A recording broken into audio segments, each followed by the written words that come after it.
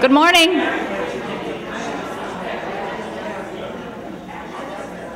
Good morning and welcome.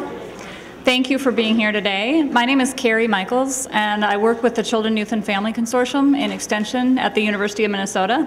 Together with MACMH, we sponsor this day-long Research to Practice training series every year. This is our 5th annual year of doing this partnership, and each time we focus on a particular topic for a whole day because the people coming to this event wanted more research, more in-depth study, and we also love working with MACMH and reaching all of you with some of the research that comes from the University of Minnesota and elsewhere. So we are very excited about this year because we're spending time discussing a topic that to some is unknown, and yet is receiving more and more attention in the press, in our research, in our practices, in our schools, in our clinics. So thank you for being with us today. This is the first of 3 sessions on this topic for the whole day. The topic is strengthening families in the context of incarceration. And I'm just excited that we have many of us looking at this topic in a much more in-depth way. As you all know, you have many choices of sessions to attend at MACMH. Each session throughout the day, you have 11 or 12 choices. So I thank you for choosing this one. We will have 150 more of us paying attention to the needs of kids who are affected by incarceration. CYFC, where I work, has focused a lot of our time and energy for the past year on this topic of parental incarceration. You were given a document that looks like this. This is a publication that we produce called the Children's Mental Health E-Review, and we put out this issue last June, and it's called Children with Incarcerated Parents, Considering Children's Outcomes in the Context of Complex Family Experiences. And I want to note in particular that we have an incentive about this for all of you related to this issue and other e-review issues right now. There's a link inside the front cover to an evaluation survey, and if you read the issue and go to the link and fill out our evaluation survey, your name will be entered in a drawing for free registration for our upcoming Lessons from the Field event, which is next fall. Some of you have probably participated in those. Our event in the fall is called Secondary Traumatic Stress, Building Resilience for Professionals, and it will happen on October 30th. So please do consider reading this and then also completing the survey. Also in November, we held a Lessons from the Field event. Did anyone participate in that last November? So not very many. So we have a very new audience. That's great. Our Lessons from the Field series is directed by Judy Myers, who is in the back. Can you wave, Judy? Judy is on our staff and also a MACMH board member and is here helping us today. And we had an event in November on this same topic with some of our same presenters. And then, as you heard from Rebecca this morning, Sesame Street has also focused a great deal of attention on this topic. And so you also have a kit that Sesame Street has produced in front of you.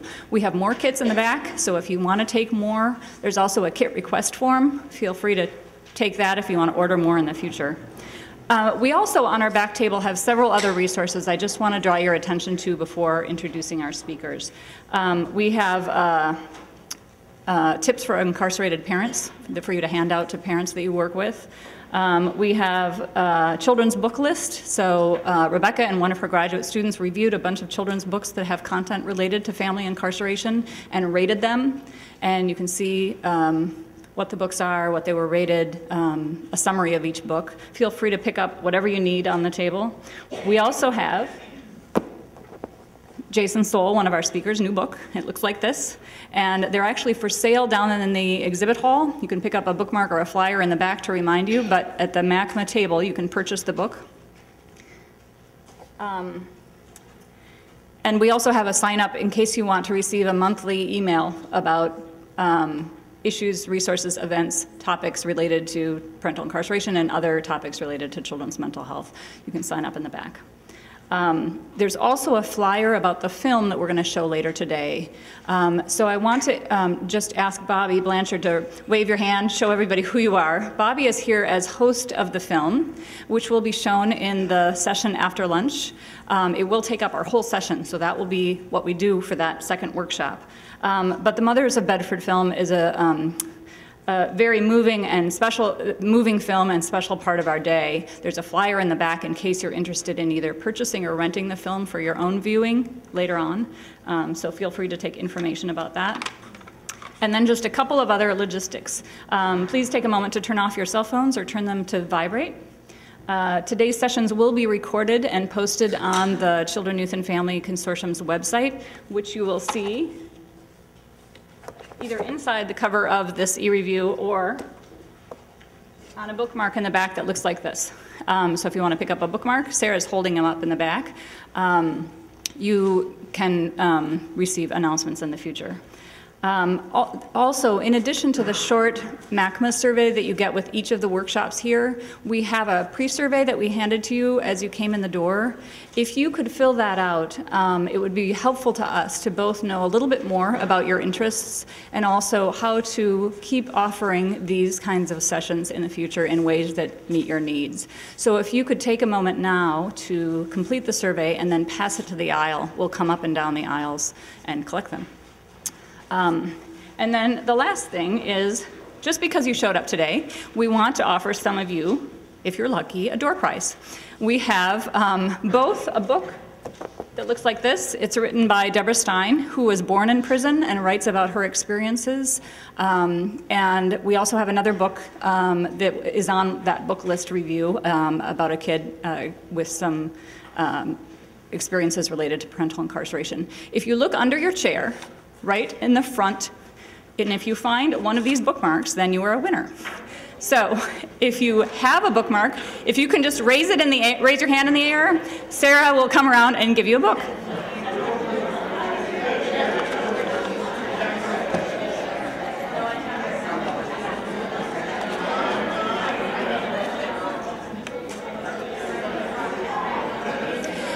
And as she is doing that, I'm going to just ask for your attention so that we can move on to our speakers. Again, if you have a bookmark, please raise your hand way up in the air so that she can see you. And then if I can have your attention again.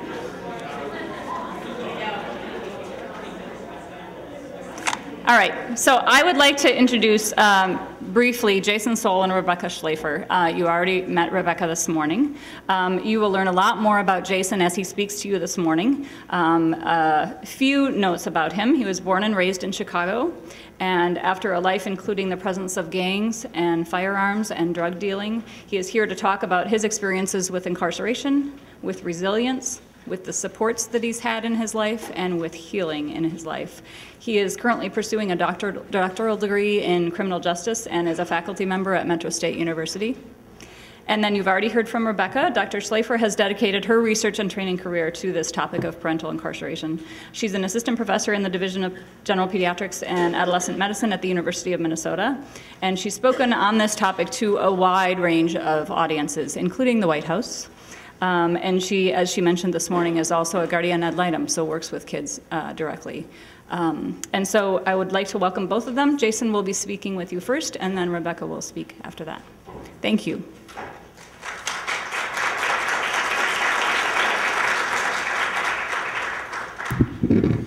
How you guys doing? Good?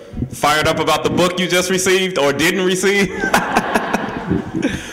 Well, I'm glad you chose this session. What I do in this session is I tell you my journey. I explain it, not to glamorize it or glorify, but just to tell the story. It's important that we provide the narratives. That's extremely important in this work. So I want to tell you the story because it is a story that's been able to create change in a lot of different modalities. So it's an honor and privilege to even be able to talk about the things that I can talk about. So bear with me. Can everybody hear me okay? All right. Now, originally, I'm born and raised in Chicago. What do you guys know about Chicago? Mean, windy, Cabrini Greens. Oh, man, you took it to the mother of all. Okay, yeah, Chicago's a tough city to grow up in, nonetheless. El Chapo Guzman was just arrested a couple of months ago. He was public enemy #1 in the city of Chicago, and that's pretty significant because we haven't had a public enemy number one in Chicago since the days of Al Capone and the outfits. I know many of you probably know who Al Capone was. Did a lot of crime during Prohibition, corruption, made the drive-by shooting famous. I say that because Chicago has been a gangster city for a significant amount of time.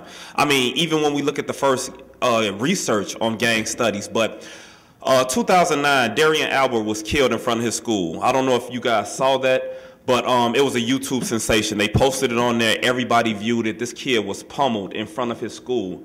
15, 16 guys beating him with bats and 2x4s and different things like that. So I shared that so you could understand the context of the community in which I was raised. Not to give any credence to my negative or poor decision-making moving forward, just to help you understand the context. When I was there a couple of years ago for my birthday, this young girl was killed. She was on her porch getting her hair twisted, about to take her first trip to Disneyland. That's the reality of growing up in Chicago. You just never know. You have to expect the unexpected. The south side of Chicago is a pretty tough place to grow. I'm the product of a strong mother and a weak father. And I say that because they both were teen parents. My mother was 16, my father was 15. Can you be a good teen parent? Is it possible? Okay, it is possible. I don't know much about it, but I do watch the show Teen Mom. And I learned a lot from that. You know, I'm rooting for those girls. You know, I want those girls to win, but it's a struggle when you have a child at a young age. I do understand that. But my mom was 16, my father was 15, and my mother was brilliant. Never received a B in high school, valedictorian, gave the speech, never received a B. And I just was mesmerized by the fact that she could do that, even though she gave birth to my sister at 16. And I came 3 years later. And then my brother came 8 years after that. But my father, I say he was weak because he fell victim to the same battles that I fought.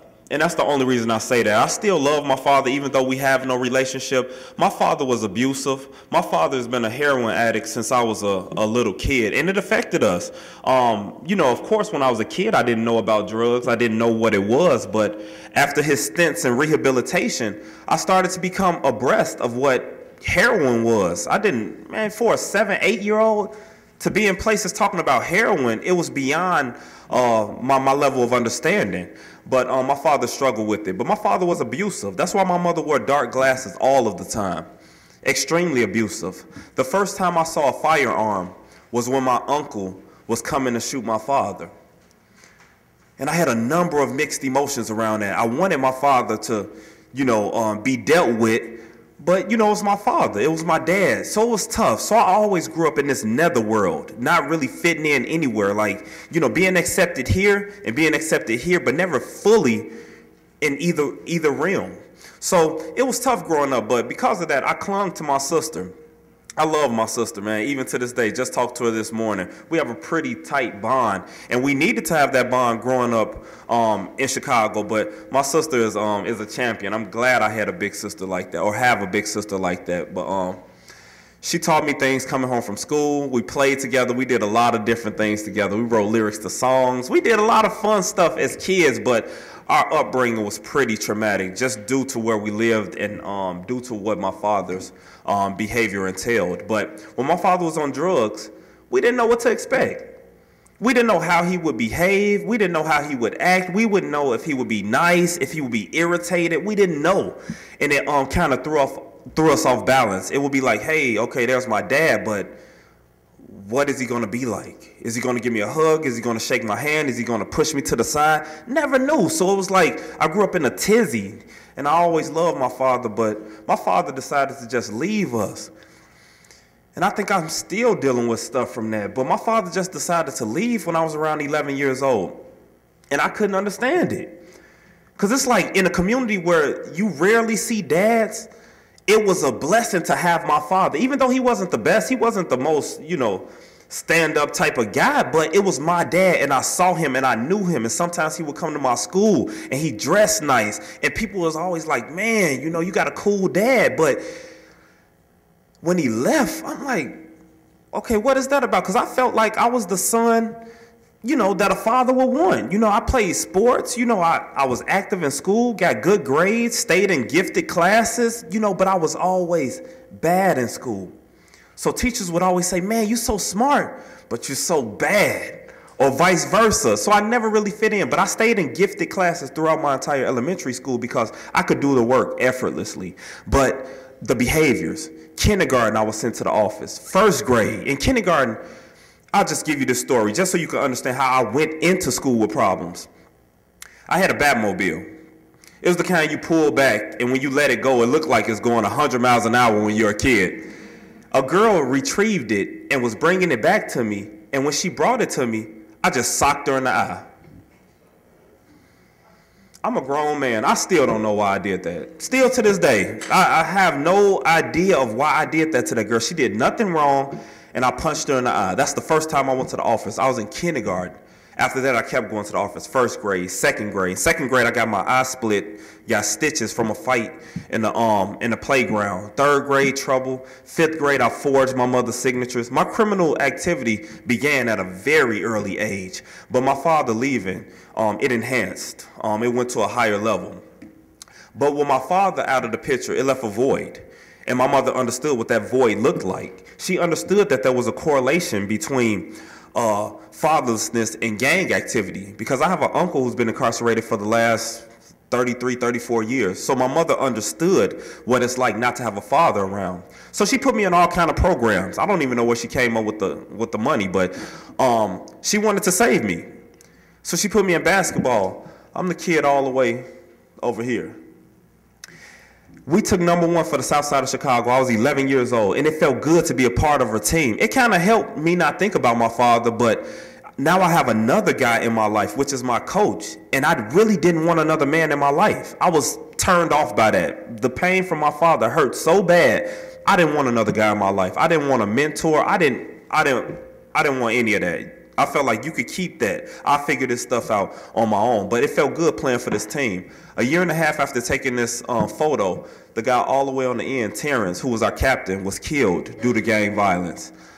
That's the reality of Chicago. You could be on a high from playing sports or doing things, but then you hear something like that and it kind of puts a damper mood on what you guys accomplished together.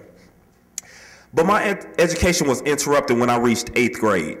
Because of all of my other negative behaviors, when I reached 8th grade, my school just decided to kick me out. No particular reason. They said, nope, you're too bad. You're in 8th grade now. We got to just kick you out of the school. And that took a drastic turn on my life because I went to the same school from kindergarten through 7th grade. But now I'm being uprooted from the only school I know, the school I played basketball at, the school I had some of my best experiences. I was actually being removed from my comfort zone. And I went to a school that was on the other side of town, and there was a guy in my class named Kenneth Garrison. This kid was 16 years old in 8th grade, and he was a real bully. I mean, this kid had muscles and everything. This kid looked, I don't know, maybe he wasn't that muscular, but in my eyes at 13, this kid looked like the Incredible Hulk to me, man. I'm like, and he was a real bully.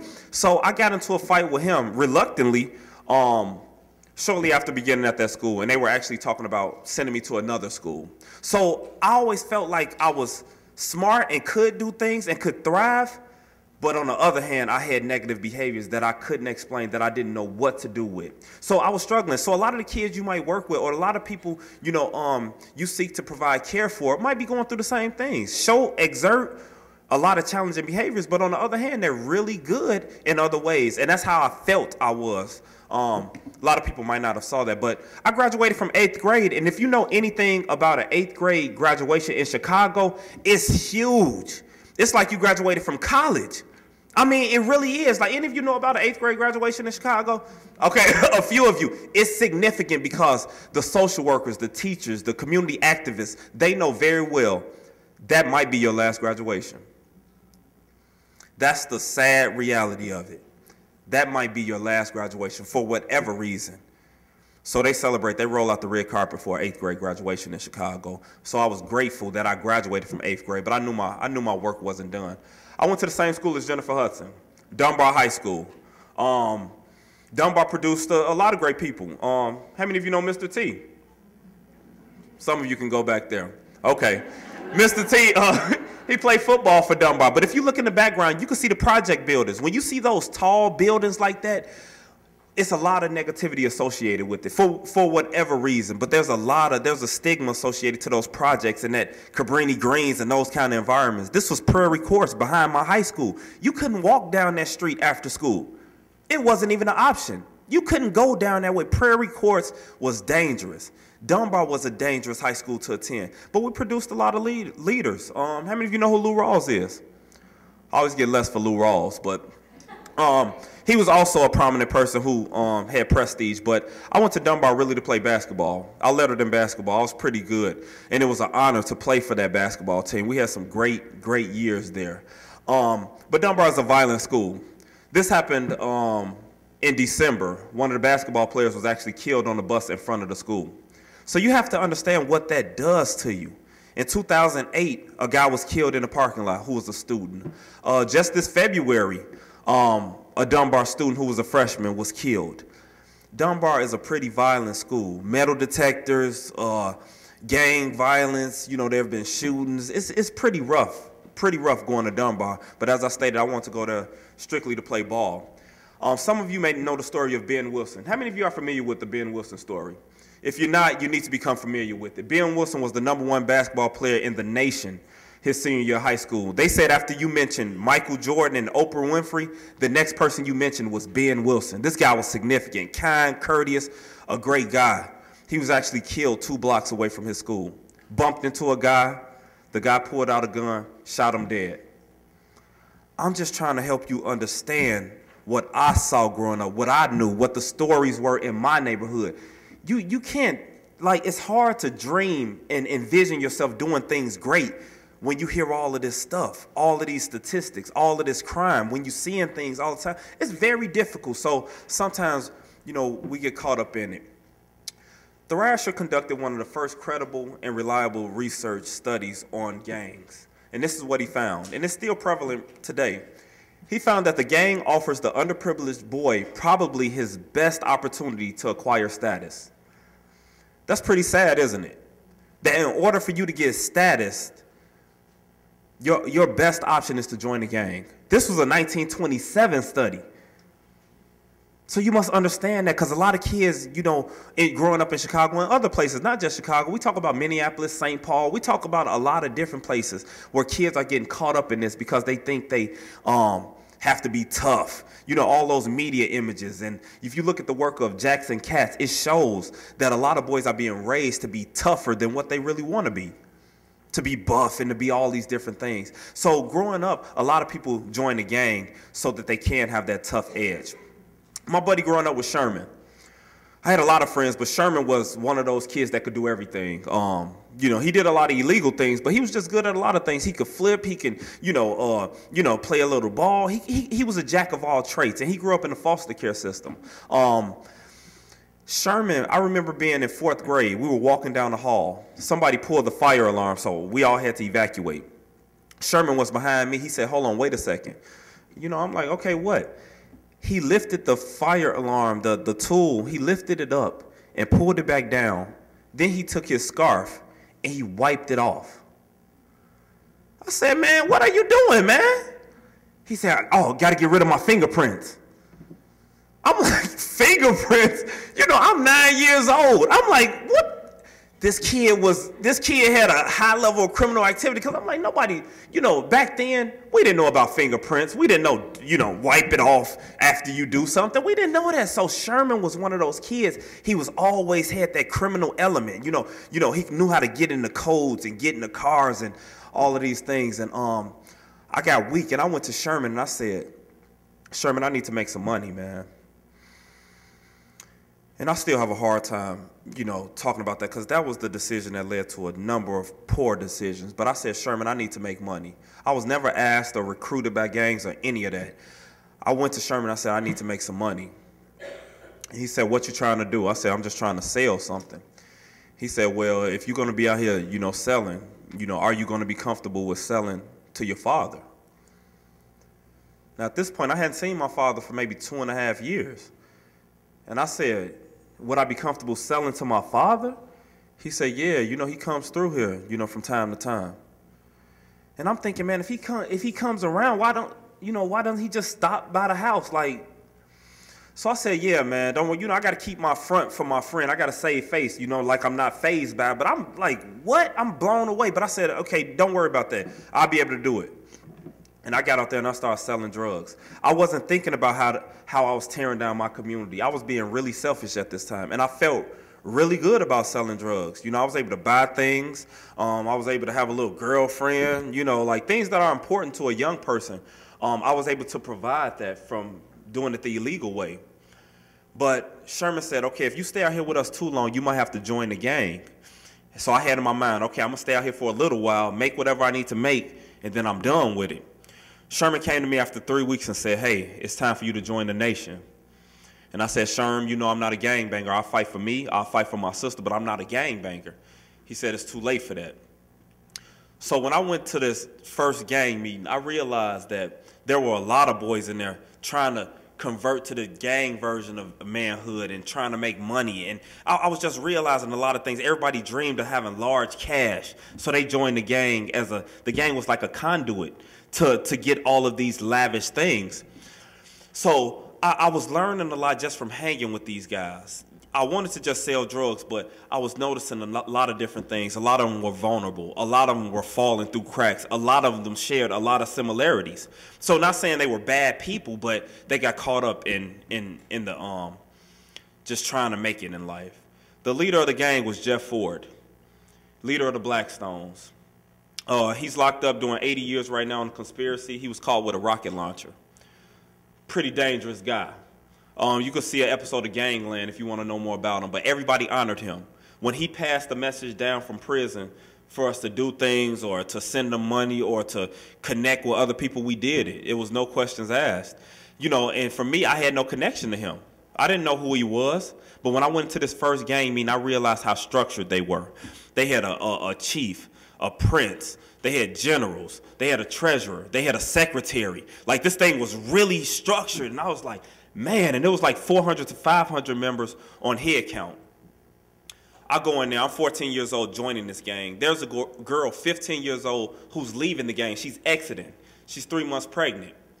But unfortunately, she was pregnant by a rival gang member, which is a no-no in the gang culture. So she has to go into the circle and she has to get a 2-minute violation. Now, when you get in a violation, you can't fight back. You just have to take it or block or try to cover yourself up. She's 3 months pregnant.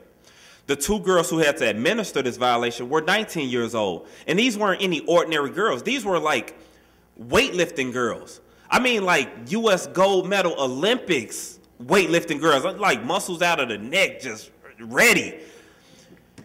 They start punching this girl, and she was unconscious after the first minute. Just too many punches, too many blows, and you can't fight back. You fight back, everybody's just going to start beating you up. I saw this. They start punching this girl, man. She's laid out unconscious after the first minute. All the leader kept saying was, beat that baby out of her. I still get chills when I say that. He was poised, unmoving. Beat that baby out of her. This isn't normal to me. My hands are sweaty. My knees are shaking. I felt like I was about to pass out. Like, I'm trying to act normal, but this is really not normal to me. My cousin was in there. He's looking at me. Sherman looking at me. A lot of people like, man, like, you all right? Because I'm looking like, man, this is crazy. But I guess, you know, they looked at it as if she was sleeping with the enemy, sharing secrets, doing things she shouldn't have done. They drug her body out, and they proceeded as if nothing ever had happened. This was like a depiction of what I saw at that time, and it was troubling for me. But I was there at this point. It was really, I felt like there was no way of turning back. After that, I was actually blessed into the gang. They knew me, and there are a number of different ways you can get into the gang, but I was credible as far as the neighborhood. They knew I would fight. They knew where I lived. They knew I didn't have to get jumped in or do any kind of initiation. Because if you think back to these years, if you wanted to be a gangster disciple, their initiation was this. They would follow you down the street, driving, going different places with their lights out. Once you flicked your lights to let them know that their lights were out, they would follow you to your destination and kill you. How many of you knew that? About show of hands. Okay, many of you know that. Can you imagine growing up around that? Where you walking down the street and you see a car riding with its lights out, knowing what's about to happen? That's difficult. But this was my reality. They did this for like a 4-year time span, riding down the street with their lights out. And once you did it, they followed you and they killed you. Growing up in that is kind of tough. Like growing up seeing this all the time, it's not normal, but it affects you on some level. So for me, once I got in, I wanted to be a leader. I didn't want to be a foot soldier. I didn't want to follow people's lead. I wanted to be a leader. So I learned all the gang literature. Everything they provided, I read it. And my buddy, Lance Williams, actually wrote this book. And he's working on the book right now for the Gangster Disciple. He's a great, great guy. But I wanted to learn everything.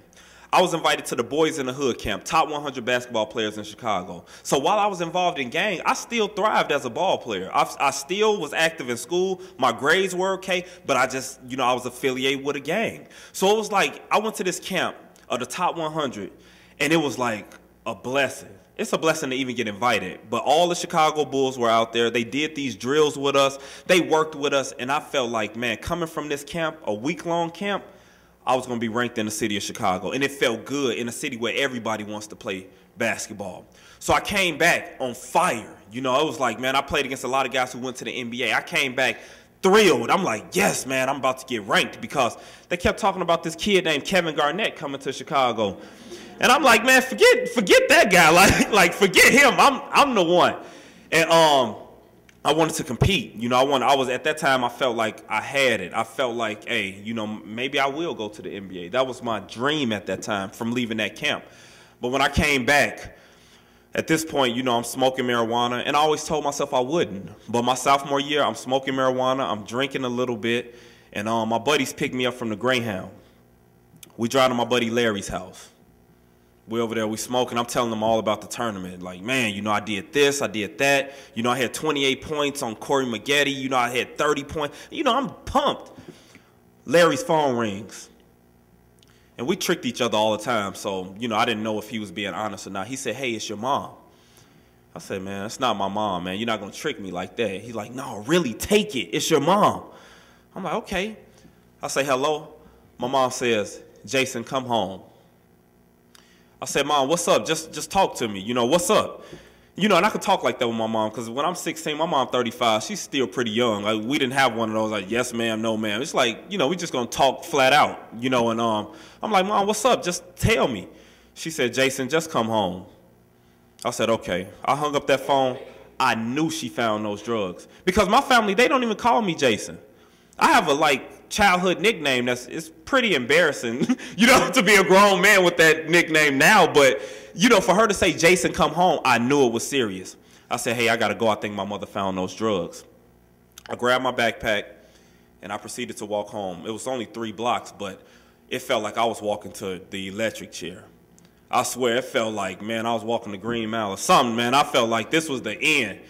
I went in the house, and my sister is overdramatic. I walked in the house. My sister zips past the door. You're in trouble. Eyes big. Pew! I said, okay, I'm here now. I go in the room. Everything is laid out. Drugs, scale, money, baggies, everything. And my mom, she's 5'5". She's trying to look at me and try to keep herself together, but I see her fighting back tears. I broke my mom's heart with that. She didn't raise me to be a drug dealer.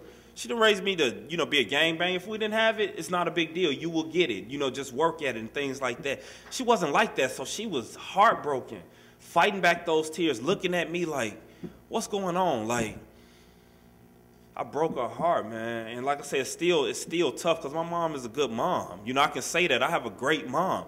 And she just didn't raise me like that, so it was hard, exposing her to that. It's just really disrespectful as well. But she stayed on me after that. Are you going to stop selling drugs? Are you going to quit? You shouldn't be selling drugs. Cut it out. etc. Was going on and on. I walked in the house one day. My sister said, hey, don't go anywhere. My mom, mom wants to speak with you. I'm like, okay, fine. I walk in. My mom is like, hey, I'm going to send you to Iowa so you can get better. and I'm thinking, Iowa? I'm like, what's in Iowa? And she like, because the first thing came to my mind is like, I got to become a farmer, or, got to milk cows and stuff. Like, I'm a city boy. So when you say Iowa, I'm like, Iowa, have have no kind of parameter. I have no kind of idea of what Iowa would entail. I don't know what they do in Iowa. So I said, okay, fine. But she knew this basketball thing was serious. So I'm like, man, okay, I'll go down there for 3 weeks or whatever. No big deal. I come in the house again. My sister is like, hey, you're not just going to Iowa. You're moving to Iowa. Mama's getting your transcripts. And I'm like, transcripts? She's like, yeah, Mama's at your school right now getting the transcripts. So you're going to move down there and finish high school. Taken aback from that. But I had to get the blessing from the gang. Even though my mom wanted me to go to, I still had to get the blessing from the gang. I seen them drive 8 hours, 10 hours, 12 hours to go get people who just try to leave. I didn't want that. So I went to Sherman and a few others and said, hey, you know, I'm going to move to Iowa. You know, my mom, you know, found my drugs and she wants me to move. They said, you don't got to do that. We just bought the building. You can, you know, get a room right here in the building. I'm like, no, man, this is my mom. You know, I'm going to go down there. And they said, okay, well, if you want to go down there, you have to get branded. So I actually had to get the gang tattoo placed on my arm in order to go to Iowa. If I didn't get that tattoo, I wouldn't have been able to go, just as simple as that. And this was at a time where tattoos weren't even really popular. It was like if you had a tattoo, it was a gang tattoo or it said love mom. That's it. If you know somebody in Chicago, they would tell you this. Either it was a gang tattoo or it said love mom. That was it. And I don't even think they had tattoo guns back then. Like, you sat there and you got poked for the entire tattoo. So this was what was happening at this point. I moved down to Iowa. I thought I was going to some nice suburb, but I went to Waterloo, Iowa. Any of you know about Waterloo, Iowa? Okay, a few people. Okay, represent. I like Waterloo now, but when I went there, it was gangs there. They had violence. They had trouble. And me walking in there, they knew about my reputation coming from Chicago. Just coming from Chicago had a reputation in and of itself. Without meeting me, without talking to me, just the fact that I was from Chicago raised awareness, was a red flag because I'm coming from there. My first week of school, Principal Balderman pulled me to the side. Say, hey, you're Jason Soul?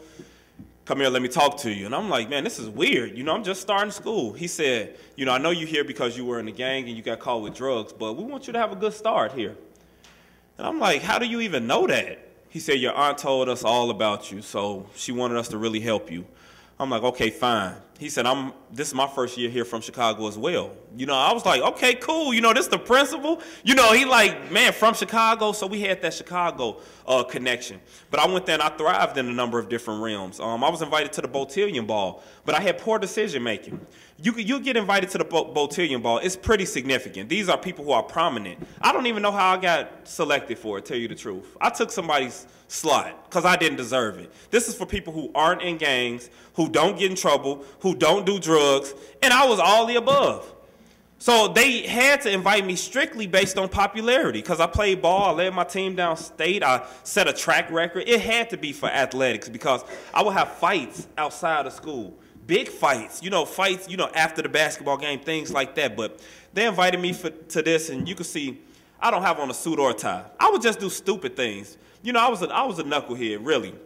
I didn't even show up for the event. This was televised and everything. I didn't even show up. I had a date in there and everything.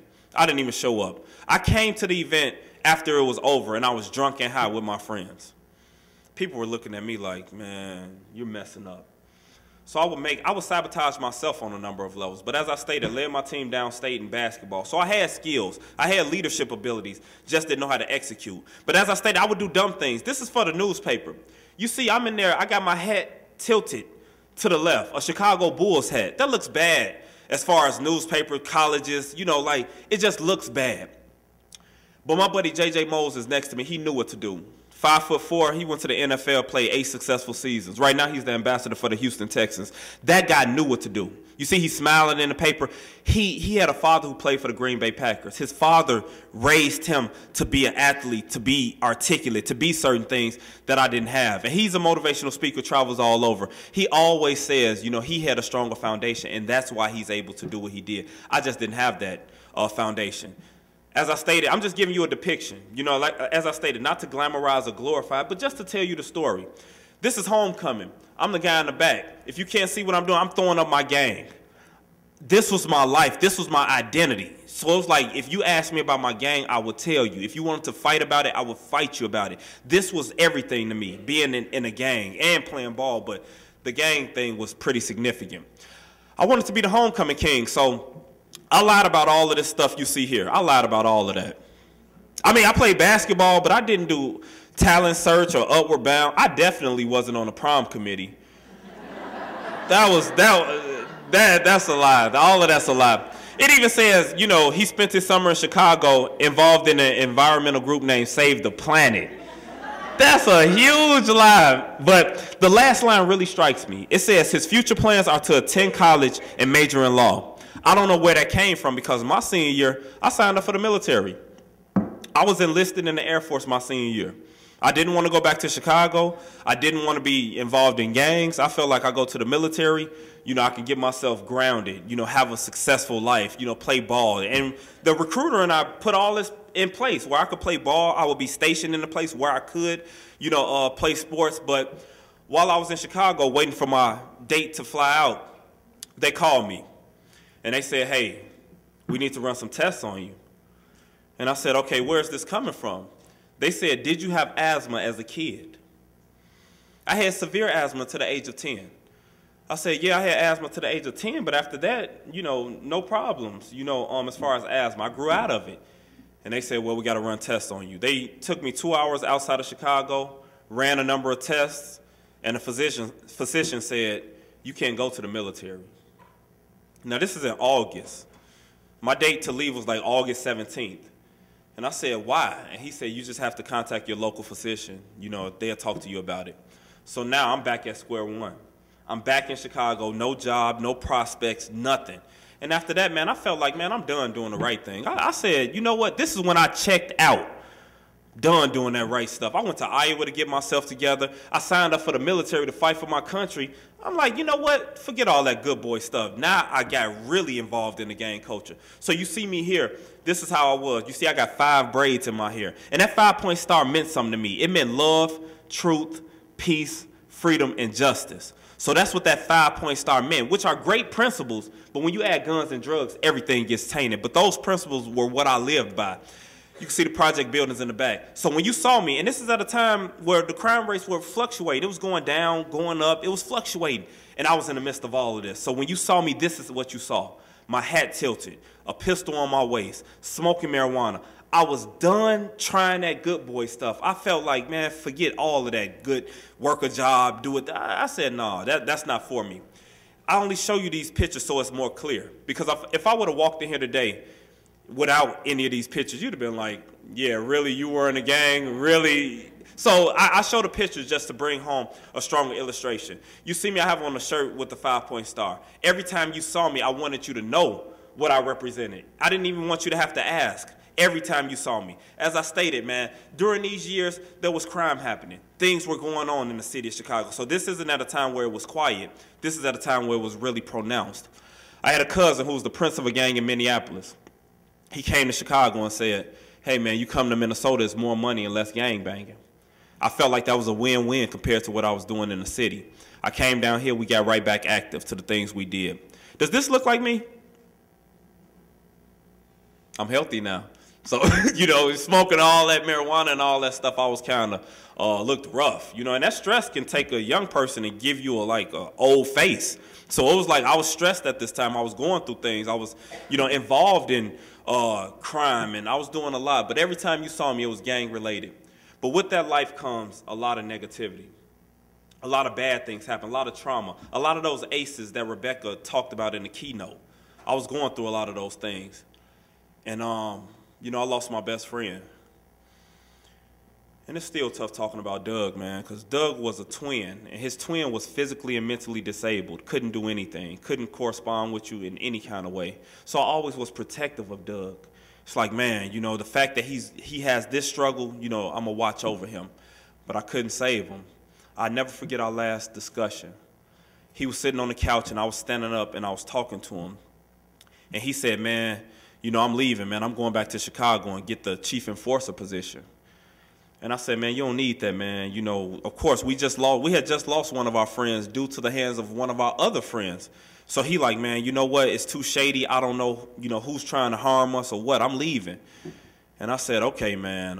And I feel like I could have talked him out of leaving. I feel it, and I still have regret behind this conversation, but I said, Doug, man, you stay here. Come on, man. We're going to work this out. We'll get through it. And he said, no, I want to go to Chicago and get that position. He went down there. He had the chief enforcer position, which means he had to protect the neighborhood. Anybody try and come in, do harm to anybody in the community, he had to set up defense or whatever. And one day he told Reggie, hey, it's your turn to be on security. You got to watch the neighborhood. Reggie said, don't give me the gun. Reggie wasn't the kind of person to hold a firearm, which is understandable. But he pushed Reggie and gave him the gun. When he turned around, Reggie just shot him in the back with the gun he gave him. It was tough, but Doug fought through the night. You know, I talked to him. He like, man, I'm good, man. I'm going to be okay. I'm going to come back to Minnesota after this. I said, okay, cool, man. I mean, this guy was, like, pumped when he talked to me. His sister was like, hey, man, Doug really want to talk to you. You know, he really need to talk to you. And I'm like, man, okay. And he was like, man, I'm good, Jay. I'm coming back. You know, I'm coming back down there. And his lung collapsed, and he died in the night. And it was sad because it wasn't just Doug. You know, he left a daughter behind. You see her shirt says, I love you, Daddy. Sad funeral. The entire time she said, Daddy, get up. Daddy, get up. The entire funeral. At his funeral in Chicago, Minneapolis police showed up there in uniform, 6 officers. They weren't disrespectful at all. They came in, they sat in the back, and they observed. I felt like I was under some kind of investigation at that point. I felt like they're watching me for something. And Doug's mom said, why don't you slow it down? Slow it down. I don't want to see you like my son is. Figure it out. I said, okay, fine. I came back to Minnesota, and you probably heard some of these things. It's been talked about. My story has been shared with a lot of people. I came back to Minnesota, and I squashed all of my interactions or all of my negative issues I had with people. I had issues with Bloods, Crips, Gangster Disciples. I had issues with gangs out here, and I don't mean just words or just fighting. I mean, we were shooting at each other and things like that. So I had, like, a number of issues, and I went around to everybody, and I said, hey, I want to make a treaty. I want to call for peace, man. No gang activity, man. You see me, I see you. We just go, we say hi, and we keep going. And it seemed like everybody honored the treaty. I was riding down St. Paul, down in St. Paul on University Avenue. Any of you from St. Paul? I love St. Paul. I'm riding down the street on University. A car pulls up, and it's some Crips. And they shoot me up really bad. I got a rod and screws on my leg as a result. I got shot with a .40 caliber. And after that, I was turned off to the world, man. After that, I said, you know what, man? I tried to make peace. I tried to do the right thing. Once again, everybody knows, if you know any, like, St. Paul police officer, Minneapolis, they'll tell you, I went around and I tried to make good with all these gangs. And I didn't have to do that. And then they shot me up, and I said, okay, see, trying this good stuff is not working for me. Like, it's just not working. They shot me up pretty bad. They were going around saying they killed me. And after that, I just got worse. Now, you better not say this looked like me. Like, for real. Like, it's something about that Polaroid. They know how to put something in there. I look at celebrities who go to jail and stuff, and it's like the pictures are always worse, like terrible photos.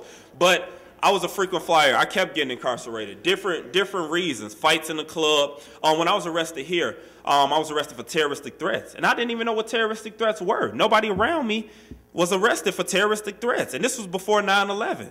So I'm like, terroristic threats. And I was afraid. They like, yeah, we got you. You know, we taking you down now.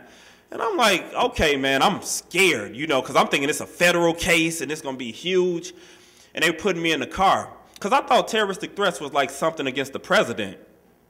You know, so it's like, when I was getting in the back of the police car, I was really thinking to myself, and I was so high and drunk at the time, I was in the back seat of the police car thinking to myself, what did I do to the president? like I really was like trying to think like, man, what did I do to the president? The whole ride, because they took me to a library, they took me to a gymnasium, and I guess people were identifying me, but I realized it was just an issue where I had, was talking, you know, crazy to a guy. He was talking the same stuff to me, so I didn't think he'd call the police because we both said things, but it was actually reduced to disorderly conduct. But I kept going to jail for drugs, for fights, for a lot of different things, man. It was a tough time in my life, but, you know, I was out here living this life, and I really didn't even know how I ended up in this place. I really didn't. I don't know how I ended up to be that kind of person, but one of my incarcerations led to me being locked up for 40 months. And while I was incarcerated, I was a gang leader. You know, I was in there with lifers. I was fighting, solitary confinement. And I just had the whole prison experience. I sold drugs while I was in prison, mainly in Faribault. Had good rapport with some guards, and one guard, Ephraim Maldonado, this guy said, man, you more than a gang leader, man. He started planting seeds. He said, you're more than a gang leader. And I don't even know why he said that, because I had just gotten in trouble. You know, somebody broke into the vending machine and took all of the snacks and all of the money out, and somehow my name just kept coming up in there. And I'm like, man, I'm not a thief. You know, I may have done a lot of things, but I'm not a thief, man. I might have sold drugs and stuff, but, you know, I'm not a thief. And they were on me. All the guards were like, no, you're in trouble now, you know, or whatever. And Ephraim always saw the good in me. He always said, you know, you're going to be okay, man. Think about it. I got out, got a job at the Holiday Inn, setting up banquets like this, you know, putting things in place for people. And, you know, I was doing weddings, and I became the supervisor in 3 months. You know, I actually got a job. I landed my job in 5 days after being released, after doing 26 months, which is pretty significant because it's hard to get a job with felonies on your record. But I knew I could do more. During this time, I'm working at the Holiday Inn. Hazelden decided to do a documentary on my life. They captured every step of the way. Me trying to put my friends to the side, me trying to do better, me trying to go a different route, which was tough because I loved my friends. And the film has been effective. They show it all over, and it's producing a lot of great results. But I decided I needed more education. I decided I needed to go to college, and I felt like I couldn't make it in college. But I said, you know, hey, I'll give it a shot. Went in Metro State, got signed up, met Professor Sam Grant. And if it wasn't for Professor Sam Grant, I'd probably be under the ground, truthfully, because I still was fighting, still dabbling between worlds, still getting into a lot of things that I shouldn't have been. And he taught me what friendship was. And my circle changed. Like, he connected me to people who I wouldn't have necessarily had friendships with. These people were extremely lame to me. I mean, really. Not saying it in a bad way, but they were like, my buddy Karen Monahan, she works for the Sierra Club, travels to D.C. a lot, does a lot of great work. Man, she would be like planting gardens and stuff, and I'm like, man, that is so lame. Compared to my life, like, I'm like, man, you are so square. Siobhan Johnson, she's the dean of students at St. Case now. She's very spiritual, very poetic, did spoken word. I thought that was lame too. You know, I'm like, all of this stuff y'all do is lame. But they showed me another way to live. They showed me a different way. Hosey Thurman, he works for the House of Charity, working with people with chemical dependency. And my circle changed. So I started being around congressmen. This is Congressman Keith Ellison. He sent me this picture a long time ago. This is maybe close to 10 years ago now. And he just told me to strive. He wanted me to keep going. I needed that encouragement. So I started doing panels on consciousness, on Sigmund Freud, on Kant, Weber. I found myself really becoming a student. And I felt like, man, I really can do more. I started working with kids. And for some reason, people didn't want me to work with kids. I don't know why. I don't know if they thought I was going to like teach them to be drug dealers or how to load a gun or what, but I had a passion for helping kids, and I was pretty good at it. And I graduated. I got a 4-year degree in 3 years. I worked harder than everybody. I won Male Student Leader of the Year 2 years in a row, was a student worker. I worked there when I worked at R.S. Eden, and I showed people that I had more to give in life. And it was like graduating from there was awesome. I got my degree in criminal justice because I figured I might as well get credit for what I already know. You know, I knew about jail, I knew about bail, I knew about arrest, cops, you know, so I figured I'd go that route. But it was tough because some of my professors were people who tried to incarcerate me when I was, you know, doing wrong. Like Chief Harrington, I had him for a gangs course. And it's like he knew me when I was highly involved in gangs. But you think I'm not going to get an A in a gangs course? Yeah, right. But it was a struggle, but I made it. I started working for Amicus, helping people coming out of prison. And everything started coming together. I met Paul Schnell, police chief of Maplewood. I was doing trainings for the Minnesota Department of Corrections, and he said, hey, I want to co-train with you. And I said, man, I don't work with cops. You know, I'm sorry, I just don't work with cops. He said, I'm a good cop. I'm big on restorative justice. I know your past, but I see the potential in you. And I said, man, I just don't work with cops, man. And he said, no, give me a shot, and I'm going to elevate you to a higher playing field. And he did it. I mean, we started rolling out those trainings, and we reduced the recidivism rate among sex offenders throughout the state of Minnesota by 76%. from what we did. It's called MICOSA. Grant Dewey did our research, and it's been effective. We showed people how to work with a sex offender for an entire year to help them not reoffend, and it was successful. I have a bias against sex offenders that I'm trying to work on in understanding. So it was tough rolling out this model with my biases, but it was successful. And Paul would always say things like, you got to make things right. You got to make things right. He had a lot of catchphrases that he would say. Because I had a girlfriend at the time, and I felt like I do want to do the right things, but I was a little scared, hesitant, and things like that. But, I felt like, man, I'm going to do the right thing, so I put a ring on it. I felt like, man, I love her enough, man, I'm going to do the right thing. I'm going to marry her. And it was a great wedding, and we have great children, and I'm actually the father I wish I had, man. I really am, man. My daughters are everything. Today, is actually my daughter's birthday. She turned 7 today, and it's like, we had a party in Chicago this weekend. She got another party coming up at the Mall of America Sunday. So it's like, we're going to do it big, and I hate I'm not there for it, but my daughter knows I love her. I called her this morning and told her, I'm there every step of the way. So I do things like this. I do T-ball with them. I do ballet. Well, I don't do ballet, but, I do all of that stuff. I do swimming with them, and I'm there like I say, I love my children, man. Like, I don't care what kind of accolades I receive moving forward. As long as I'm remembered as a great father, I'm going to do what I need to do. I write, I publish my book. I'm working on a capital punishment study that I did amongst students. So I'm busy. But when I need to put my work to the side, I do it for my kids. This is my most important job, and I'm not going to fail at that. I don't care what kind of baggage I brought. I'm not going to fail at this. I travel all across the country. When I was working on the Centoya Brown case in Tennessee, I was able to bring my kid to where Martin Luther King was assassinated. So it's important that I take them with me when I can because I want them to be connected. I even do square stuff like this. This is extreme. I don't even like Halloween. I'm a grown man. Like, why would I like Halloween? But I do it for my kids. I do it because I love them. Yeah, that's extremely lame, but I do it because it keeps us tight. When my wife tells me I got to throw on some clothes and we taking pictures, that's what we doing. I'm not going to fall, in that category because it's important. I have my master's. I'm about maybe a couple months from finishing my PhD, just doing editing work. So my life has changed, and I'm grateful to even be able to talk about this stuff from the free world because it could have turned out much different.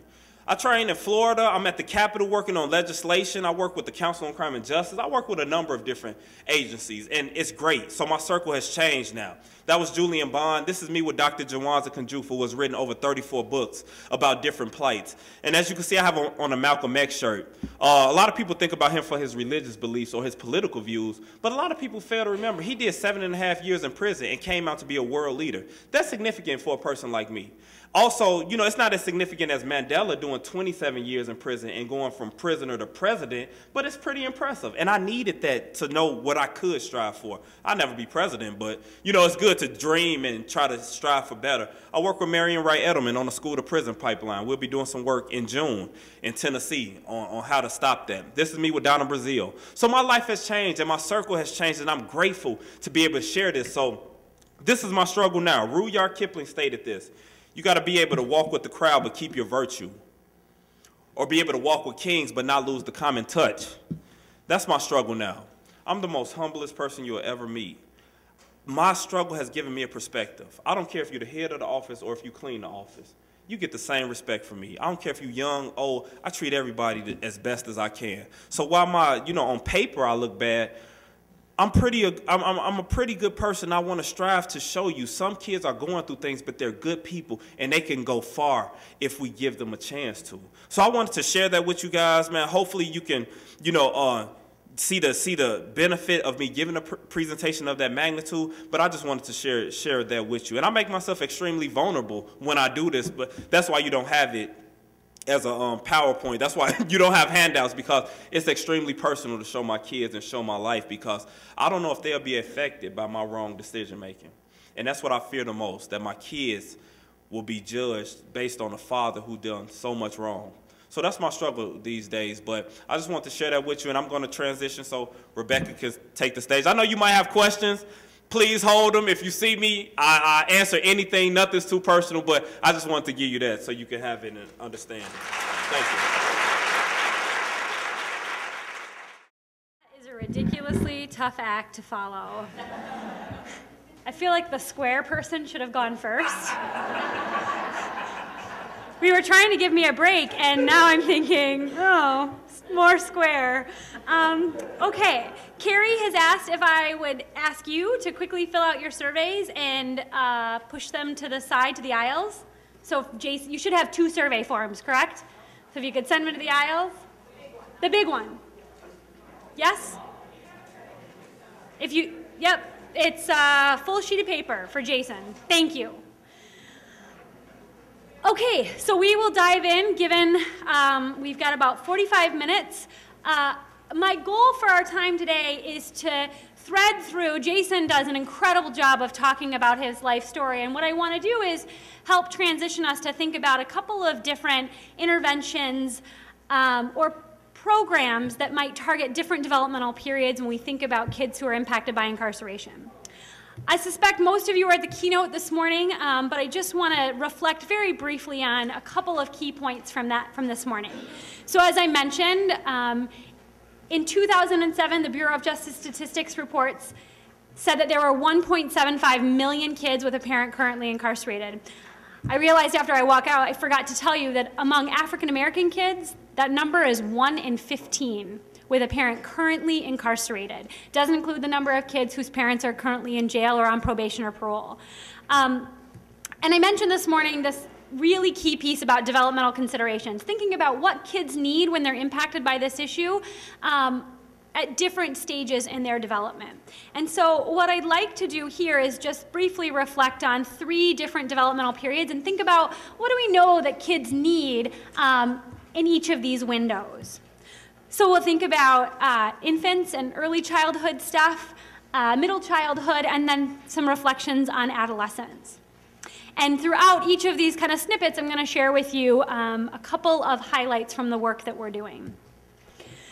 So when we think about babies, a lot of my work, I mentioned I do some work at the Shakopee Women's Prison.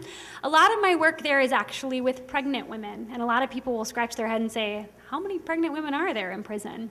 You'd be surprised. National estimates suggest that 6 to 10% of women enter correctional facilities pregnant. I recently heard the warden at Shakopee say that on any given day, 10 to 15% of their prison population is somewhere in the cycle of their pregnancy. So they may have just come in or they're 9 months pregnant, but 10 to 15% of the women's prison population at some point in their pregnancy. No surprise then, right, that pregnant women are particularly vulnerable when we think about pregnant women in prison. We can think about all of the context of pregnancy that might complicate things here. So poverty, extreme stress, exposure to violence, that might be domestic, sexual, or gender-based violence, lots of emergency and conflict situations, chaotic environments that pregnant women are in prior to their coming to prison. And we know that pregnant women, when we think about kind of maternal incarceration, it confers additional risk for their infants, for their fetuses. So during pregnancy, we know that women who are exposed to toxic stress or extreme stress, they're less likely to eat, they're less likely to sleep well, they may fail to have adequate weight gain. And so we take a woman who is at particularly high risk prior to coming to prison, and we put her in this environment, and now there are lots of additional stresses that may compound this situation, right? We know that in most states, including Minnesota, incarceration results in the separation of the mom from her baby. This afternoon, you'll watch the film Mothers of Bedford, a compelling story about a state in which that's not the case, and some alternatives to incarceration when we think about the impact of separating moms and babies. At the Shakopee Women's Prison, we were seeing a number of challenges, particularly for pregnant women. My colleague Erica Garrity would say she is a licensed and clinical social worker and was doing her internship there, and she said, the pregnant women seem to be the saddest and the loneliest women in the facility. Which is saying a lot for those of you who have ever been inside a correctional facility to think about a group that's even sadder and more vulnerable than the next woman. And out of that experience, out of her clinical internship, was born ISIS Rising.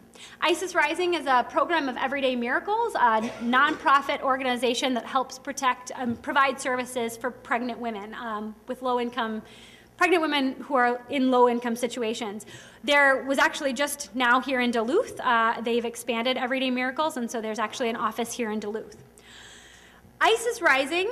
The goals of the program are to increase women's knowledge about reproductive health and the physiology of pregnancy and childbirth, increasing women's tangible resources and parenting skills, and to increase women's support from peers and the professional staff at the women's prison.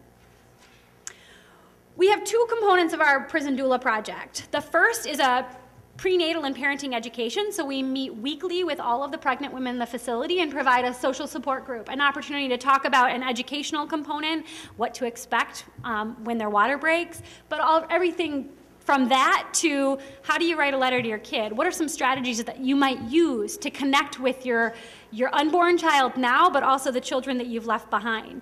And in that setting, women have the opportunity to share strategies with each other. You know, I start coloring a picture and I send it to my kid, and my kid finishes the picture and they send it back, and that's what's in my cell. Those groups offer us this incredible opportunity to create a warm and nurturing space in an environment that is hardly warm and nurturing, model empathy, encourage accountability, help women in that setting understand what's on them and what's on the CO, or what's on the system, or what's on their mom, right? What are they responsible for and what can they control? We explain and model empowerment, and we support active and open communication, not just with the women in the group, but with their caregivers, with their children, and with the professional staff at the prison. In addition to the prenatal and parenting education component, we provide pregnant women with a doula.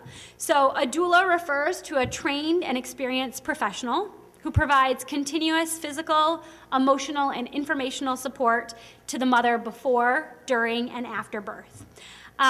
We know that continuous doula support in the science, not with incarcerated women, but the research has shown that doula support results in shorter labors with fewer complications, the babies are healthier, and breastfeeding is more easily established. And so we knew that in the general population, women who have doulas have better pregnancies and better deliveries.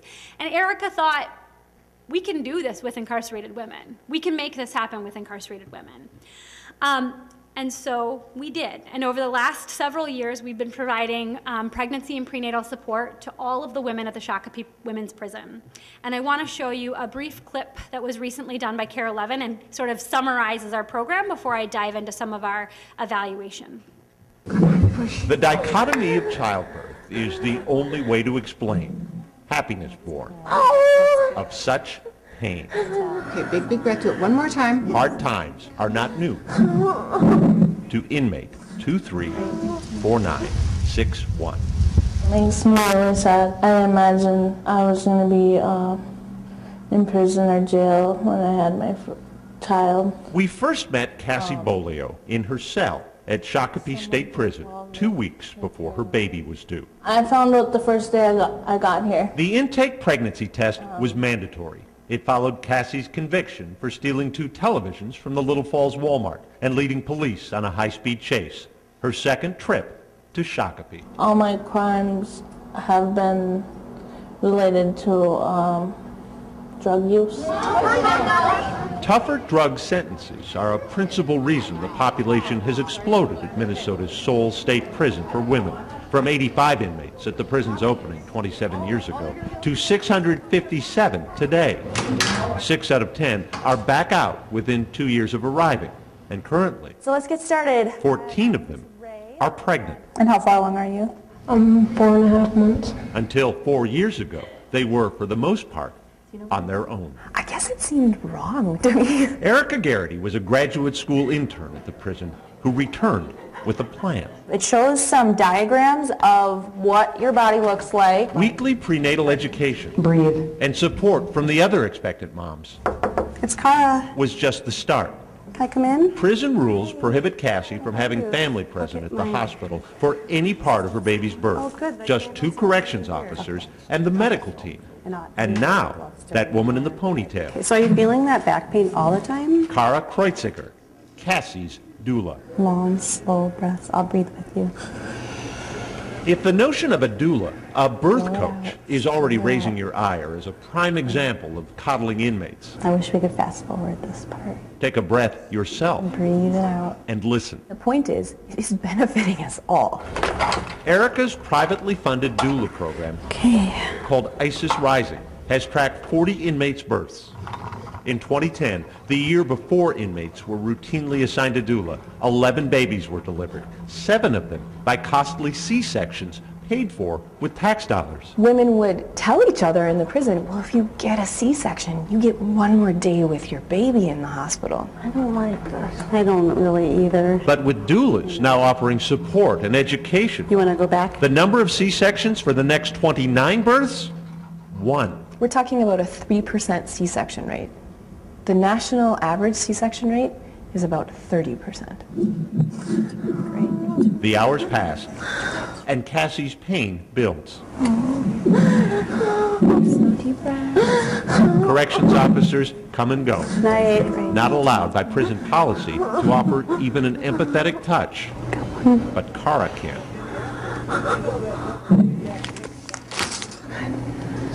Cassie was 14 years old when her mother was killed in a car crash. Beautiful. Look, Cassie. Now she knows what it feels like to be the mother of a daughter, too. Look at how cute. I'm a proud doula. She did wonderfully.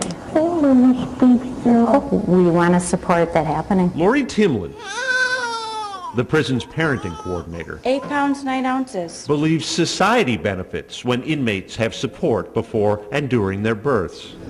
I think about these kids who are being born who deserve to have a healthy mom during pregnancy. But there are limits. Prison policy prohibits the restraining of pregnant inmates. That status for Cassie has now changed. She's big. She'll be allowed to bond with her daughter, Zariah, for 48 hours. I don't want to think about that part yet. It's the day that I don't look forward to. None of us do. It's the day we dread. Baby. For 2 days, Cassie has barely put her daughter down. Wanted her with me the whole time. Now her time is up.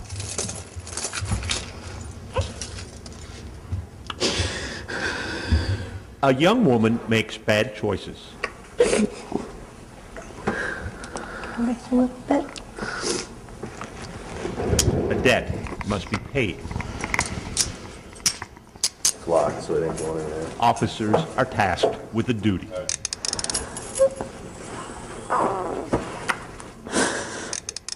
How's that? Thanks. And an increasingly familiar ritual is in play. The baby will be wheeled down the hall where Cassie's aunt is waiting to take her home.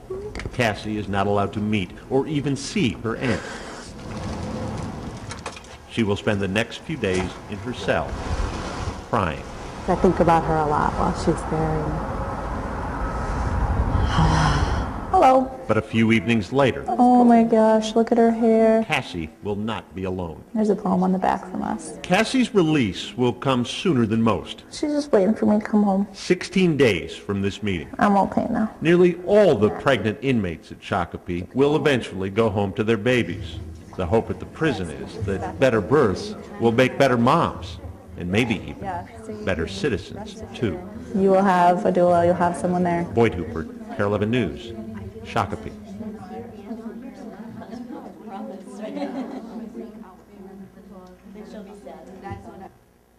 Okay, so that's a tough clip to follow. I've watched it a number of times and still find pieces that are hard for me. As the research director of ISIS Rising, I get the privilege to keep all of the stats and follow the progress of our program, and want to share with you a little bit about what we know about the outcomes of this. So at the 12-week follow-up for our group-based support, women reported significantly fewer depressive symptoms. They rate themselves as having more confidence as parents. They report having more support from other women at the prison, and they report more support from prison staff. This is the last part that I think is most compelling. I think it's intriguing that we can model empowerment and accountability in that setting, and while our staff are not prison staff, simply by being in a group and sharing strategies by which they can responsibly and maturely approach the prison with their concerns, but also advocate for themselves, that they report having better relationships with the correctional officers and the staff there. One woman said, when we asked her what she learned from the group, she said, how to relieve stress, discipline my children, get support, ask for help, care for my children emotionally and physically.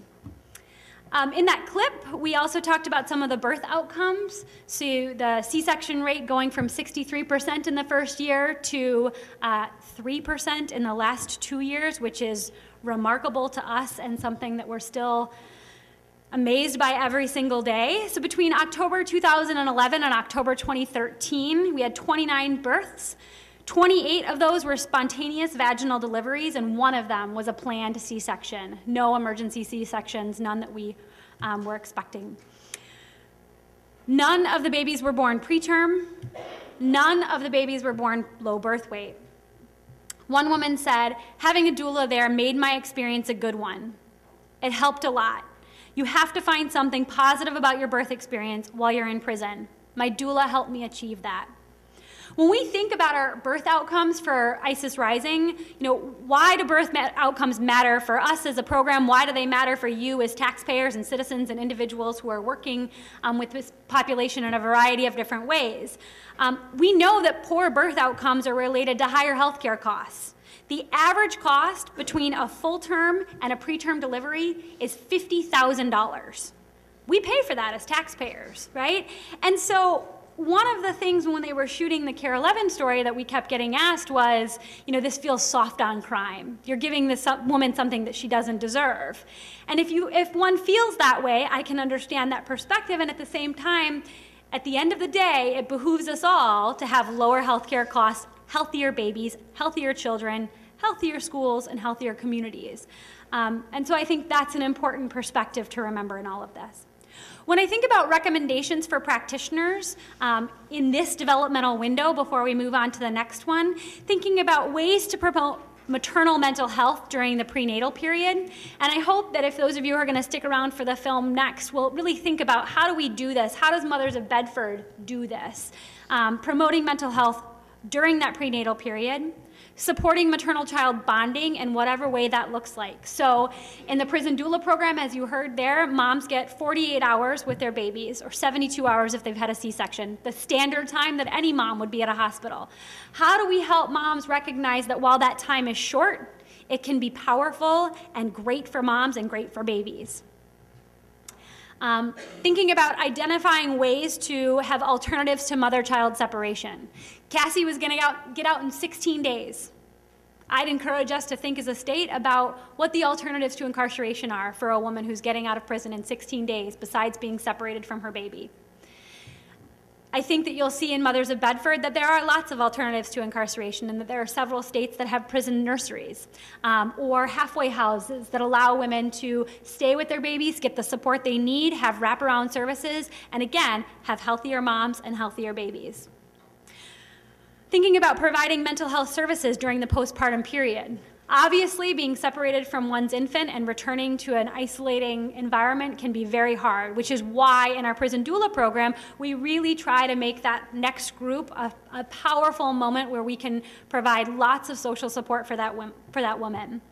But there are other ways that this could happen too, right? Whether they be social support groups or letter writing or things like that that would help provide some support during this really critical postpartum period, because we know that postpartum depression is a real and serious thing, and that it can come with postpartum psychoses, and women can really go down a bad path quickly following the birth of a child. Really important to establish consistency and stability in the infant's caregiving environments. I think about for those of you who are working in early childhood, what is that environment? Who's providing care for that child? And how can they really help maintain a lot of consistency where the baby is, when the baby will see mom, and put some stability in place? All babies need consistency and stability. We know that. How, in this circumstance, can we really help promote that? Identify opportunities to maintain the maternal-infant relationship. One of the first groups that I was in at Shakopee, they were passing around kind of a board book or like a Shutterfly book, the photo books that are made.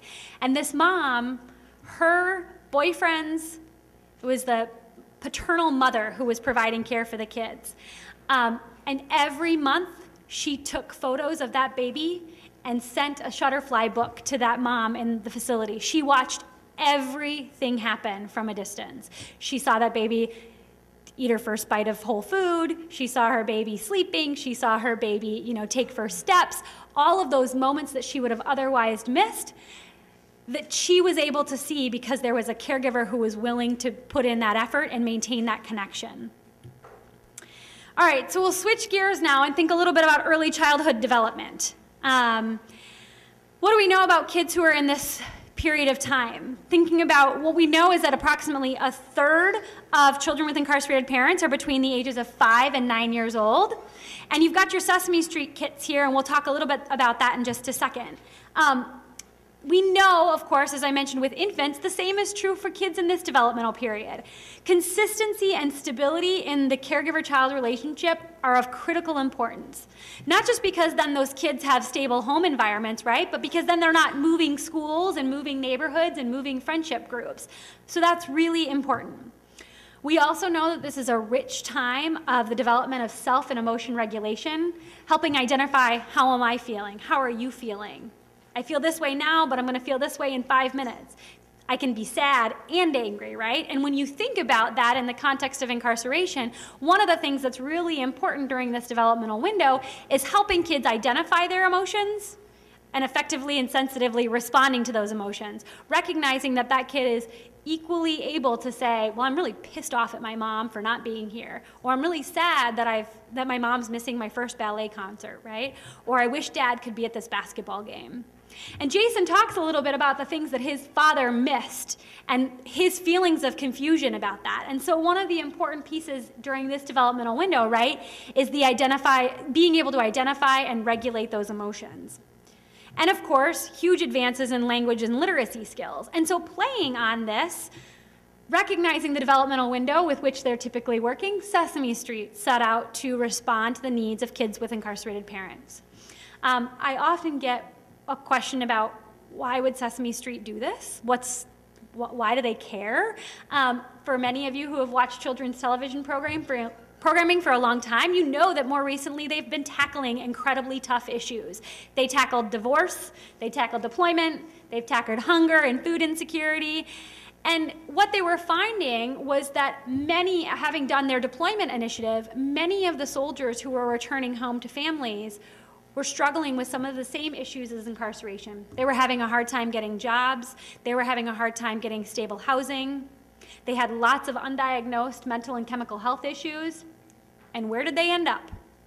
In jail. And so when Sesame got a hold of this issue, they realized just how big the problem was. And they set out to tackle it. And so what they developed was multimedia resource kits that includes a Sesame Street DVD with a series of clips, some of which you saw this morning at the keynote, a guide for parents and caregivers, which really highlights some of those key pieces in this developmental window, right, about recognizing emotion, effectively responding to those emotions, setting routines and consistency, because we know that that helps with self-regulation in this developmental period. There's also a one-page guide for incarcerated parents, which Carrie mentioned is in the back of the room if you'd like to see that. And then a whole series of web-related tools with a Sesame Street incarceration app. While I suspect that some of you in this room have seen this, I want to show a brief clip that does all the highlights from the Sesame Street resources, because I think it is a nice summary of what this initiative is all about. Little children? Big challenges. Incarceration.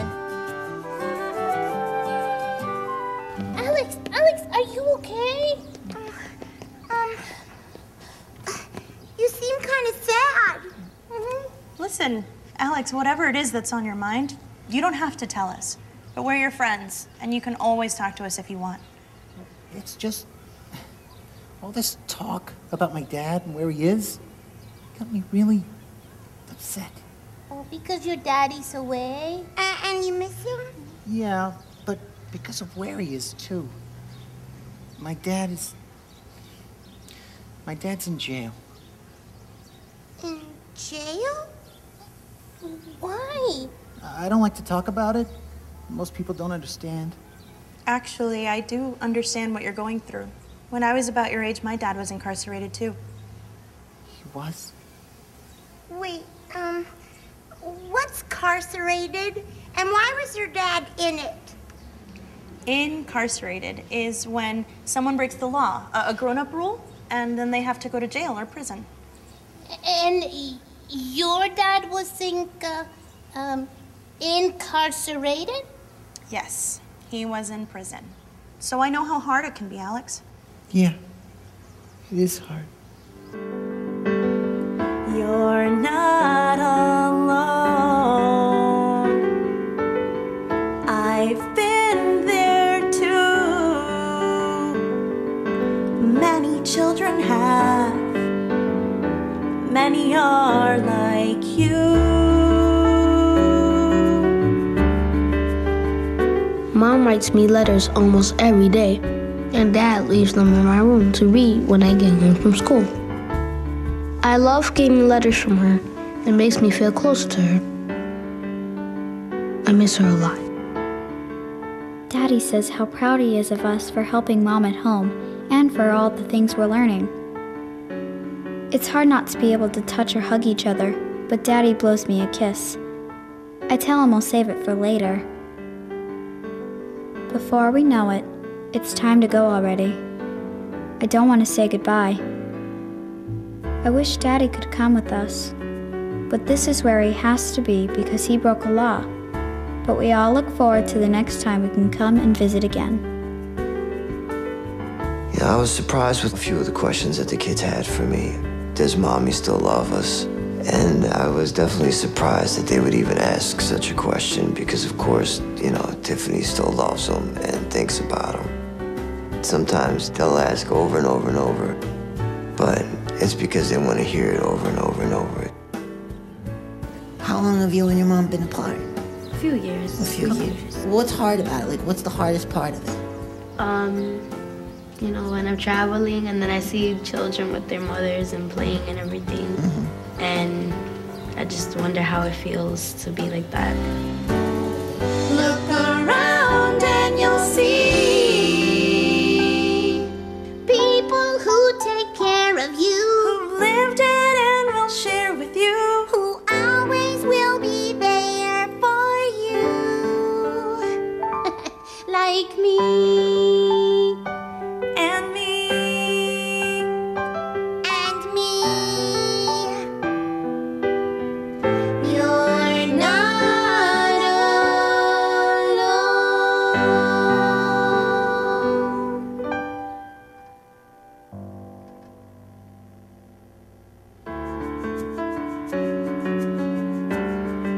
Okay, so that's in your kits. I feel like we should have given you kits and Kleenex. Sorry. So when I think about recommendations for practitioners in this developmental period, and those of you who may or may not be using the Sesame Street kits or working with kids in this developmental window, the first is, of course, to respond sensitively to children's emotional reactions.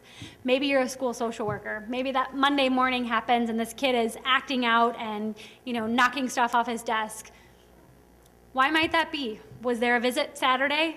How can we sensitively respond to that kid's emotions and recognize that he might be angry, or using that environment to say, I need somebody to help me out here, right? I need somebody to provide some support for me in this very difficult period. Supporting caregivers through difficult conversations, and I think the Sesame Street Resources does a really nice job of thinking about how can caregivers have these conversations about a really difficult topic. There's been really good evidence to show that caregivers, and I mentioned this morning in the keynote, that caregivers will routinely lie about where the parent is. They might say dad's at work, or dad's at college, mom's on vacation in Florida, she'll be back in a few months. When in fact the child may know or have inklings from other caregivers or other people in their life that the parent is incarcerated. And so it's very common that caregivers, again with pretty good intentions, provide children with inaccurate information about this. What the science has actually shown, though, is that when you ask kids separately from their caregivers, not about, where is your parent, but kids will actually say, I'm not supposed to tell you this, but I know my mom's in jail. Or I was doing a study once when I was in Wisconsin for some mentoring, a mentoring program, and the caregiver told me, make sure you don't say anything about jail or prison. He has no idea. And the teenager says to me, I talk to my mom like once a week. I go down to my aunt's house and we call her, or she calls.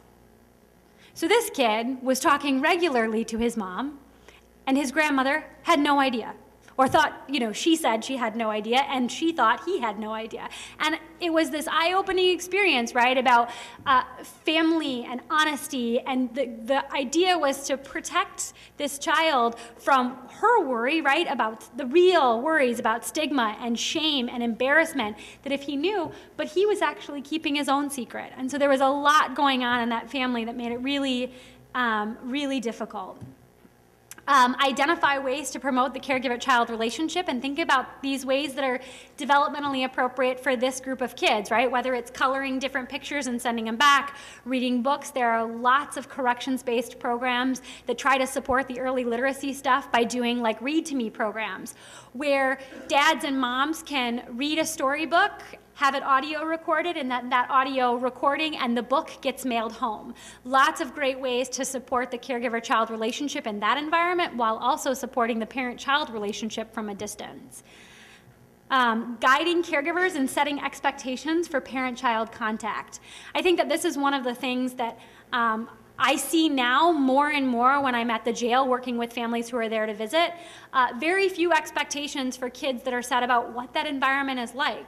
Perhaps because the caregivers have never been there themselves, and so they have no idea. They're walking into this environment highly anxious, they're stressed, they are tired, and they don't know what to expect getting ready to visit that parent for the first time, and therefore they can't adequately support that child in that environment because they don't know the rules yet, they don't know what's happening, and there's all of this confusion that first time they walk into the facility.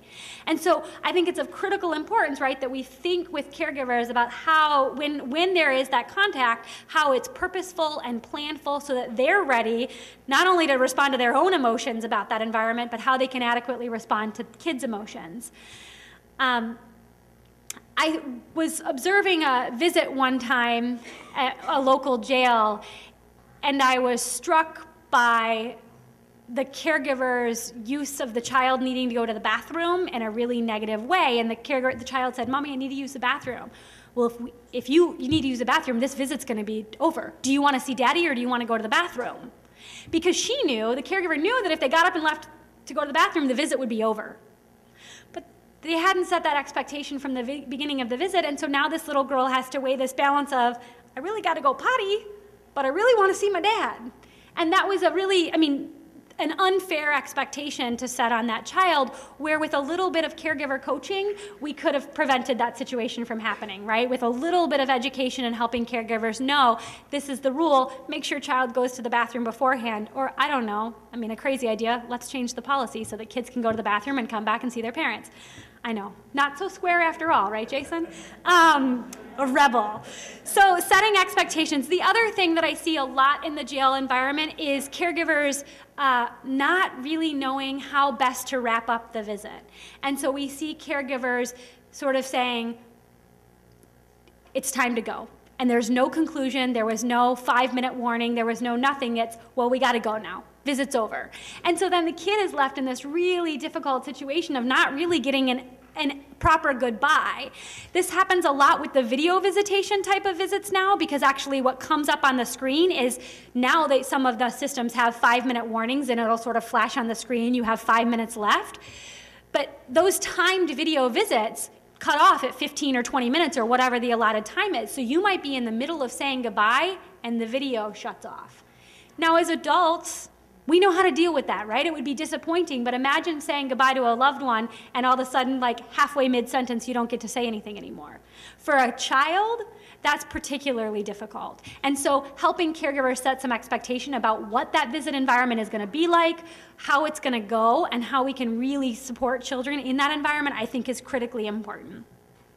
So to prepare for and process the parent-child contact, and then supporting incarcerated parents in their roles as mothers and fathers. I think that this is something where our corrections departments across the state and across the country are really getting better at recognizing, oh, these aren't just offenders, they aren't just inmates, they aren't just felons, they're moms and dads.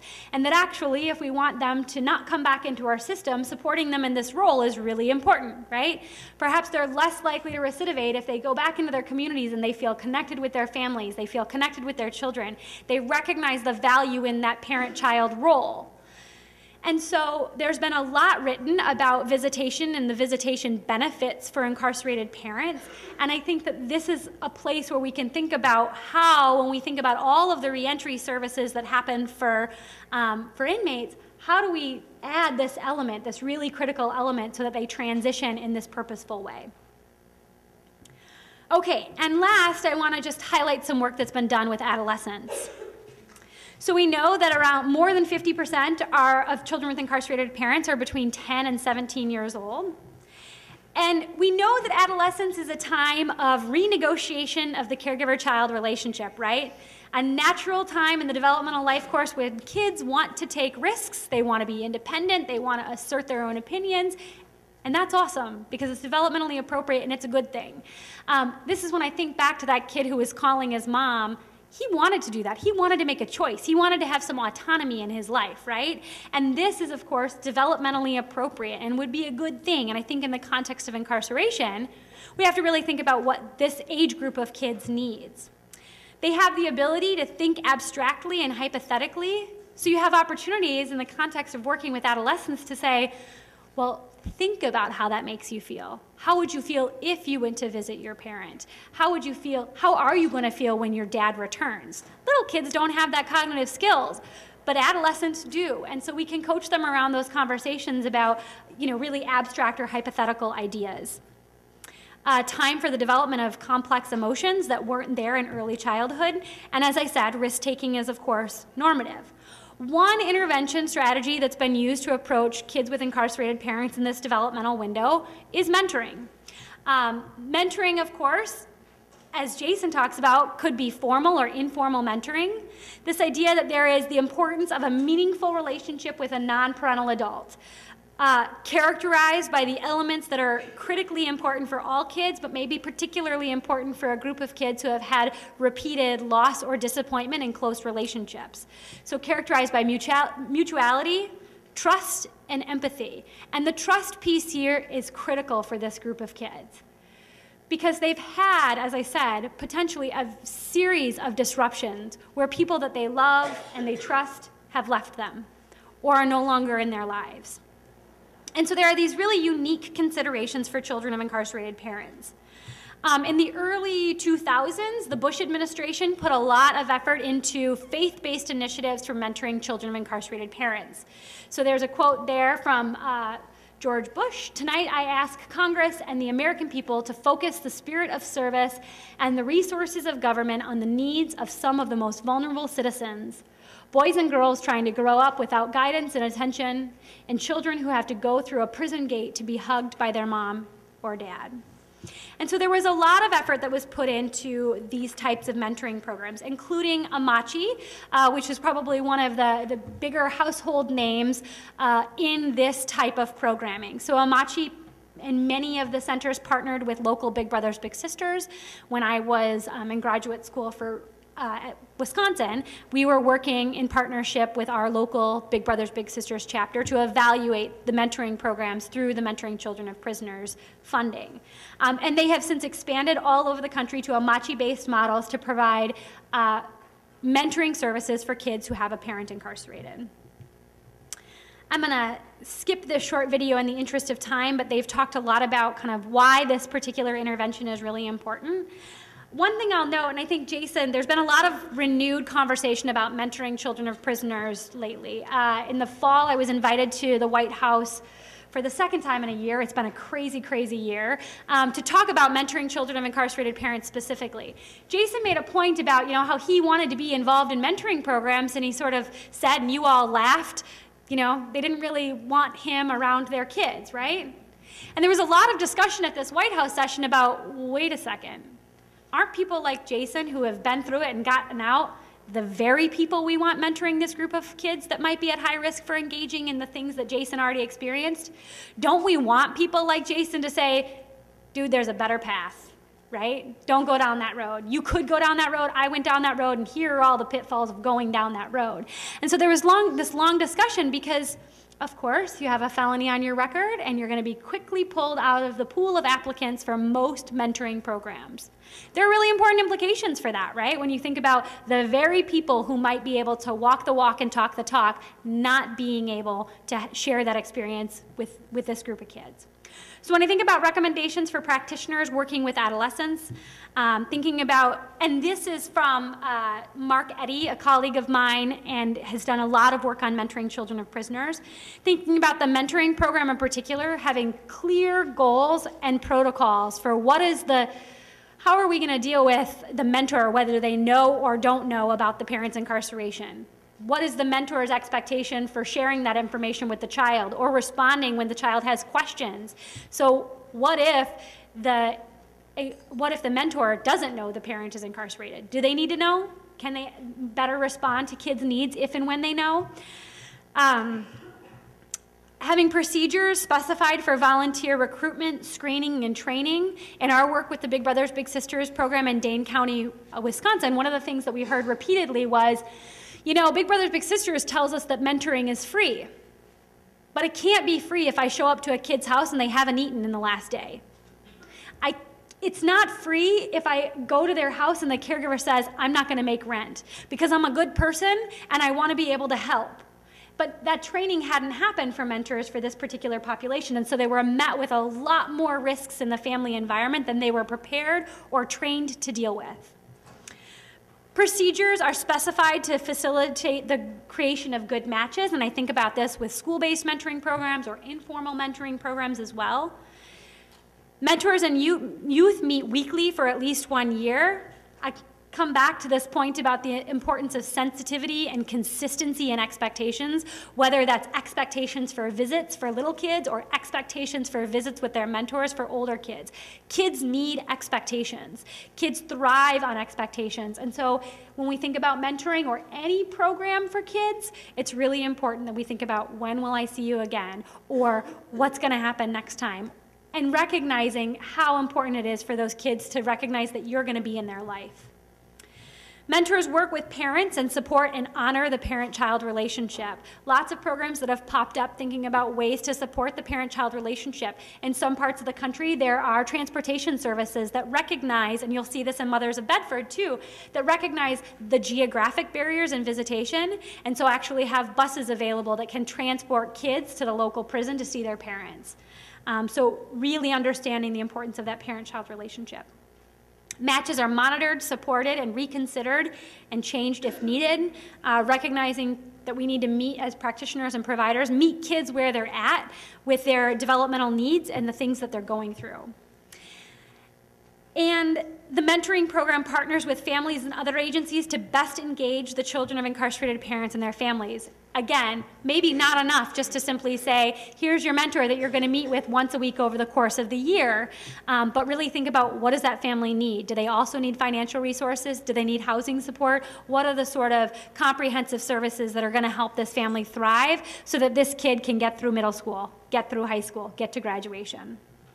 And finally here, the mentoring program partners with other agencies and programs to connect children and families with those other needed services, as I talked about.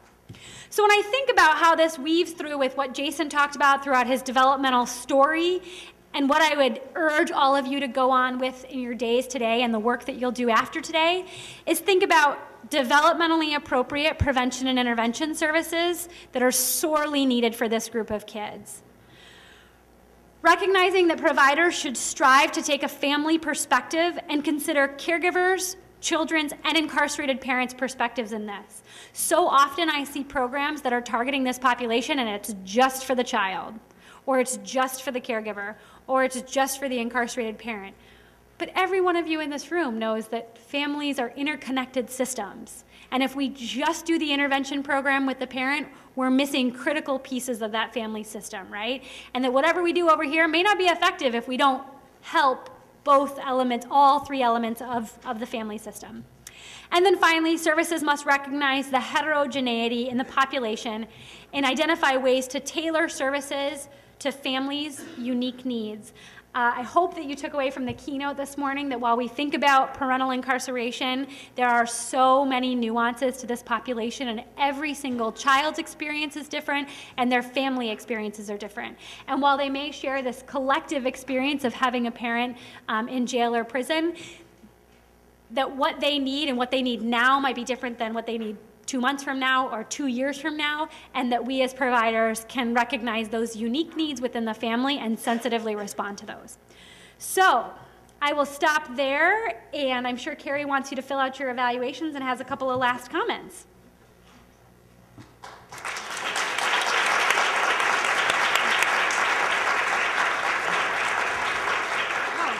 Just two quick things in addition to filling out the small green evaluation form and dropping it in the box on the way out. We have a tight schedule, as you know, today, but we will have a lot of time in Workshop 3 for question and answer and discussion with all our presenters, so please join us for that. And then right after lunch, during Workshop 2, we will see the film Mothers of Bedford. They're all in this room, so we will see you back then. Thank you.